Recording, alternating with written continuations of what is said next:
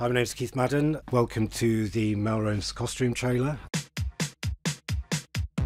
Patrick Melrose has a cast of nearly 100 people, so there's quite a lot of challenges there with different characters, different eras.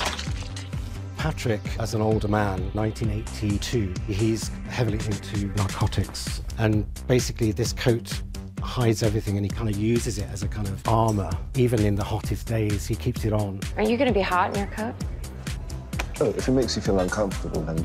A little. Well, off it comes. In 1967, the actual chateau is kind of stuck in time. So basically it's the costumes that kind of represent the era. It's beautiful. This here is a replica of a Bieber dress that Bridget will wear when she arrives at the chateau. We were going to do marvellous things. So there's a big difference between Anne, Eleanor and Bridget. Bridget's more kind of full, free and easy, as opposed to Eleanor and Anne and their more straight, simple 1960s silhouette. So the two of them together in the car is quite spectacular.